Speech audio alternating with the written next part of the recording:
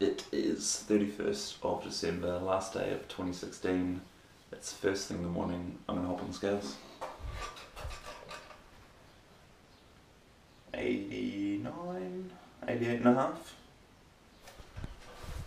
Not too bad.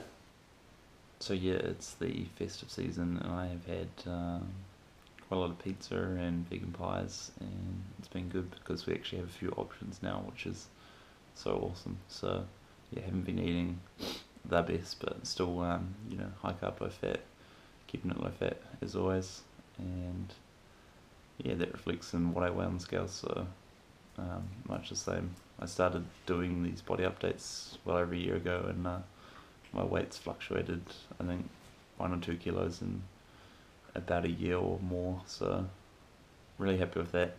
Really consistent. It's summertime in New Zealand too, so been doing lots of exercise. I've just completed the Strava Rapha Festive 500 on my commuter bike, so I'm happy about that, and we'll continue to do lots of riding